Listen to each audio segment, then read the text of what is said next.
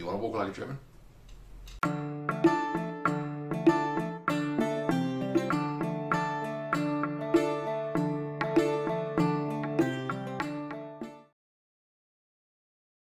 Hello there, welcome back to the virtual Fechtschule. My name is Oscar and today will be the first in a video series on footwork.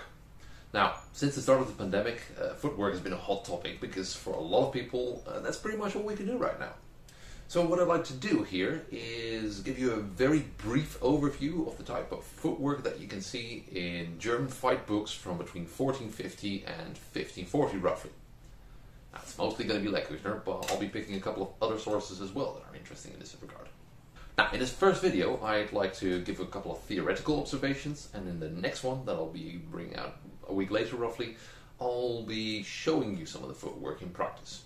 So, what is up with those Lecküchner stances? Why do they stretch their legs out like that? Well, imagine you're wearing medieval flat-soled leather shoes. Like that, yeah. And then imagine that you want to have a really wide stance. And that you want to get a lot of reach as well. And that you finally also want to get some height, because that's what tends to happen in a bind with a messer with a one-handed weapon, or when you try to get a high stance in general. Now, you can tell that because it is this medieval footwear and the other things that you want from these stances, you tend to naturally gravitate towards a slightly stretched stance like this. Still, the illustrations might be a bit exaggerated, but at least we know now where it could come from. But the million-dollar question, though, is why would you want to do such a thing? Why try and copy these stances? Well, funsies, for instance, or for bragging rights in the Messer Guild. But I think there's also another reason. And that reason is modern footwear is really awesome. Modern shoes are really a lot better at being shoes than medieval ones. For various reasons, design and materials, among others. So you can do all kinds of cool things in them that you can't do on medieval shoes, like making really deep lunges.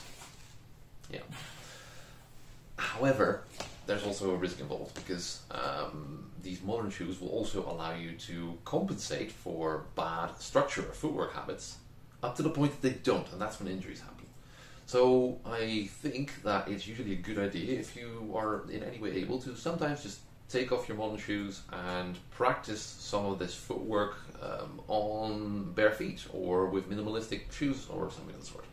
That will really give you a different understanding of how these things were meant to work back in the day and what you can take from that to improve your structure and your footwork, even if you put your modern shoes back on and start to kick ass with those again. Now, the second thing I need to talk about is the ball of foot type of footwork. Now, there's a lot of discussion about whether people in the medieval period would walk on the ball of foot or whether they would be heel striking in their daily comings and goings. Now, a really good argument that was put forth by someone I trust in this is that, hey, the archaeological record shows that soles have wear patterns that indicate heel striking. And I think that is a pretty solid argument. However, I'm not sure if that's convincing when it comes to fencing.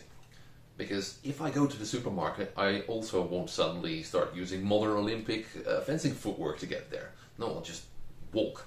And I think that even though in the medieval period people in their normal comings and goings would just use heel striking to walk, I think that ball of foot type of footwork makes a lot more sense when you fence. If you want to have these wide stances, it's really easier to just touch down with the ball of your foot first.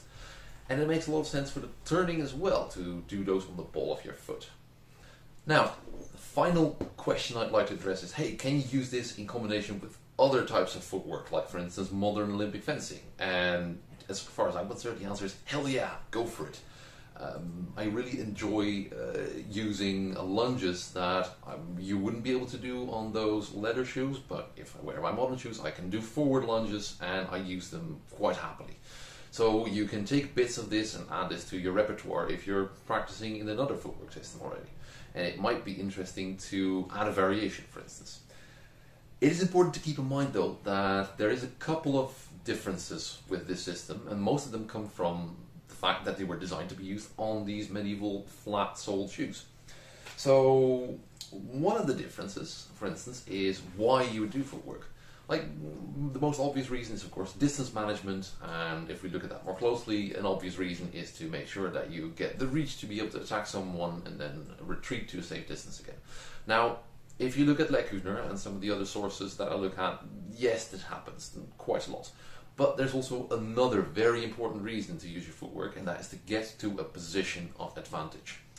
That means that you need to get to a place from where you can do a stable winding, so you can put pressure in a bind, do the windings without being unstable, and that usually means using your footwork to get to a position where you can do that, where you can entice someone to attack you, to wind against that, or to simply already be able to hit them with a long point or do a Nachreisen of some sort.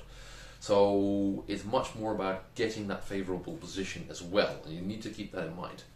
Once again, this has a lot to do with the fact that really fast footwork, very forward footwork, is not that easy on leather soles. And finally, there's another important reason why you would use the lower half of your body in Lecküchner, also for instance in the Goliath manuscript where you fence with greatsword, is that you really need to use your entire body to move a sword. You can't just use your arms, that will lead to injury, so you need to use the entire body, and that includes the feet as well. So that has an influence on what you do with the footwork. Now, having gotten these things out of the way, you're ready to move on into the second part, which I'll be uploading soon. And that's where I'll be showing some of the practical types of footwork that you see. Mostly Lecküchner, but some other sources as well. Now, if you like this, let me know. If you have a question, leave a comment. Don't forget to subscribe. And finally, I'd like to give a huge shout out to my patrons. Thank you very much. Stay safe, keep fencing. I'll catch you in the next one.